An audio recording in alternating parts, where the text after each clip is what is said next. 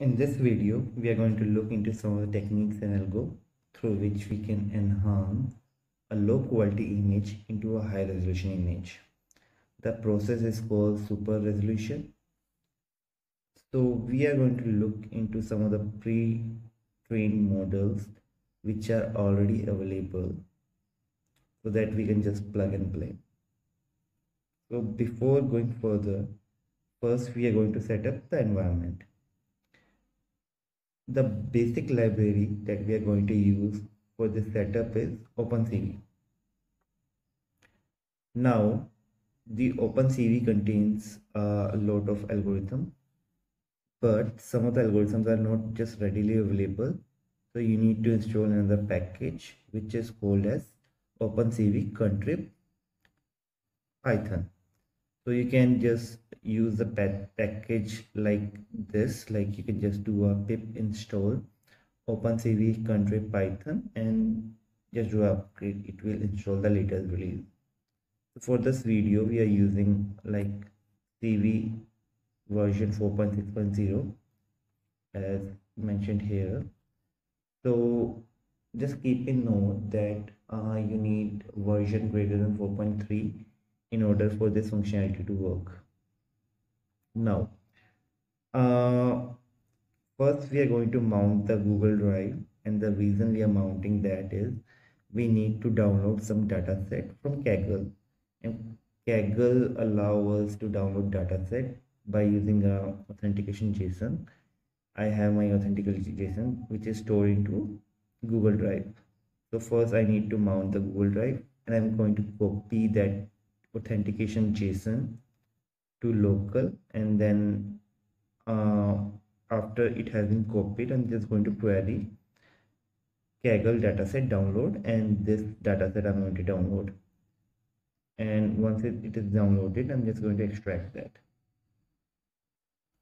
So now let me show you which dataset I'm talking about. So the dataset name is another anime face dataset. You can use any dataset. This contains anime images of faces. So it is about 2 GB in size. It has been mentioned here, roughly around. So you have a lot of files to play around with. Now, once the data is downloaded, I'm just iterating through each and every file, and we know that we have roughly around 92,3219 files. Now, let's do one thing. We're just going to use like OpenCV function, which is CV2, I am sure. And first what we are going to do is we are going to read some random file from these 90,000 images and just going to plot that. So as you can see, we are plotting out one image which we are going to use as a reference image for this experiment, and this is how it looks like. Now what we are going to do is we are going to downsample this image, high definition image, into a low definition image, and this is a separator. This is high def, this is low def. So how we're going to do that is we have read the image here.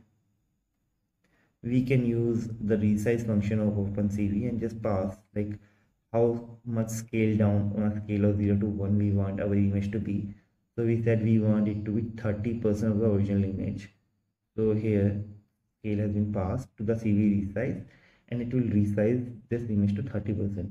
Obviously when we are resizing the image, its pixel will go away. That's why it's a low definition image, and if we zoom that low definition image, it will look pixelated like it has been looked here, right? So next what we are going to do is we are going to download some of the pre-trained models. So pre-trained model are like this. So we are going to use 4 models: EDSR, ESPCN, SRCNN, Lab SRN, and these models are already available. We're just going to download these models. So let me just open one of the model file and explain what's happening here. So we are using a ESPCN. So it basically allows us to specify the resolution that we want to choose. Now, in each of the model repo, you will encounter something like this. So 2 means it this model is going to double the original image pixels. This is going to thrice and this is going to 4 times. So depending on how much resolution you want, output resolution you want, you are going to use that model file. So if you want the output image to be 4 times the original image, you are going to use multiply by 4.pb. And this is the similar thing which you are going to observe with other available models.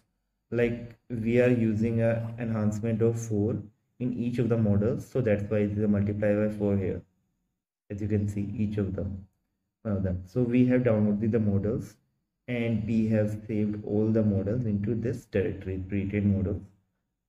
So this is ESPCN times 4, something like that, and all the models are here, right? So as you can see, all the models are here. So now this part is important. So after we have downloaded the models, what we are going to do? So what we are going to do is we are going to use OpenCV function DNN underscore super resolution, DNN super, this one. This is a common function for each and every model that we are going to use.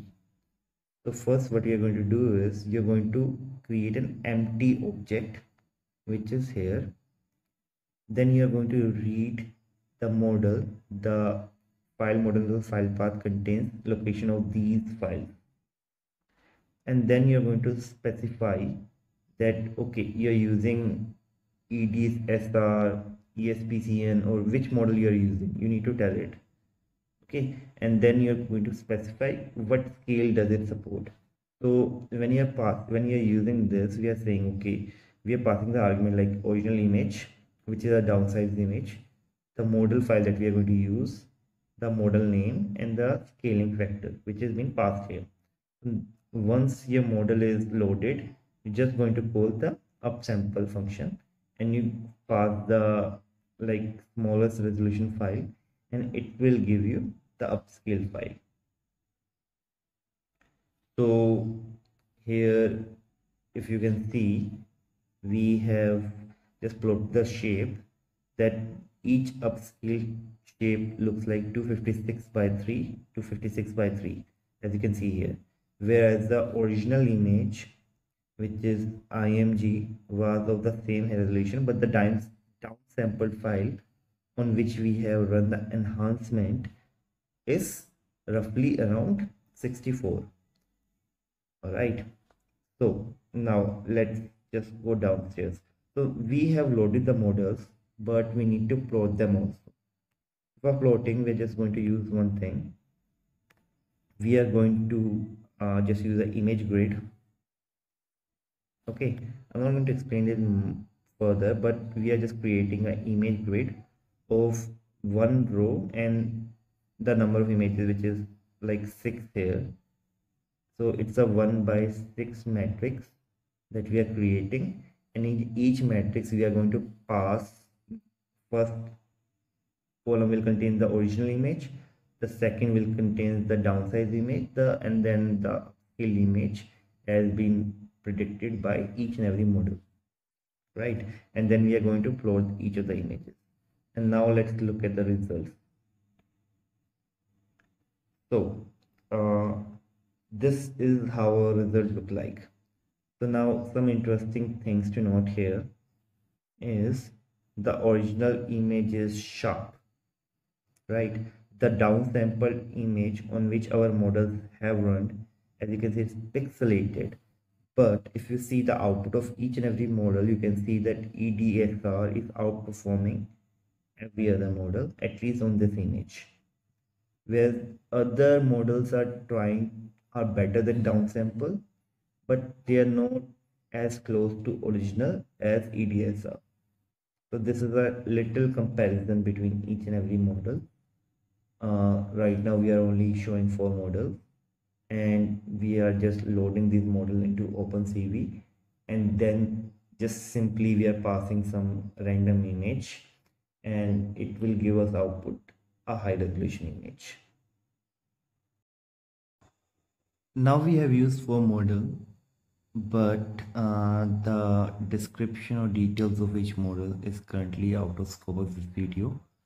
I am going to cover each topic separately in our research paper series. So for each model, I'm going to cover a video in which I'm going to detail out like what exactly happening there, what is the architecture, what changes have been proposed. And if you want to have a quick glance at everything, you can just follow these small notes, and you can just point to the paper which is mentioned in the link here. That will give you a roughly good idea till the point the research series are available.